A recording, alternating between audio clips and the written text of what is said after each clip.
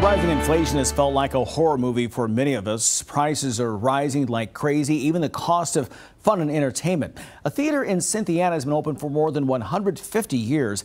LEX 18's Austin Pollock visits Rohs Opera House, where a recent price adjustment is getting great reviews. Here's this positively LEX 18. At Rohs Opera House in Cynthiana, the show must go on. How are things going right now? Things are going pretty good, I'll say that. James Smith is co-owner of this historic theater.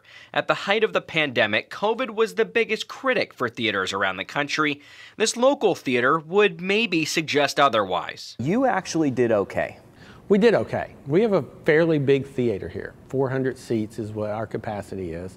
So even though we were on 33% restriction, we could still put over 100 people in our theater and spread them out safely. If they didn't come to movies, they bought popcorn, and we did curbside popcorn. Rohs Opera House has been in downtown Cynthiana for more than 150 years. They've seen their share of historical moments, including COVID-19 and record inflation. Where are you seeing it get tough right now?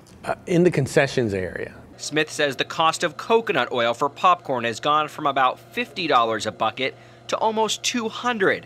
But your cost isn't being touched. So if we can, for a little bit longer, say, no, we're going to still give you just the affordable prices we have for great entertainment. That's what we want to do for just as long as we can.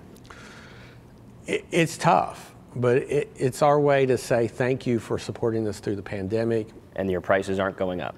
Not anytime soon. Smith says for now, prices will be about half of what they might be at a chain theater. In Cynthiana, Austin Pollock, LEX 18 News.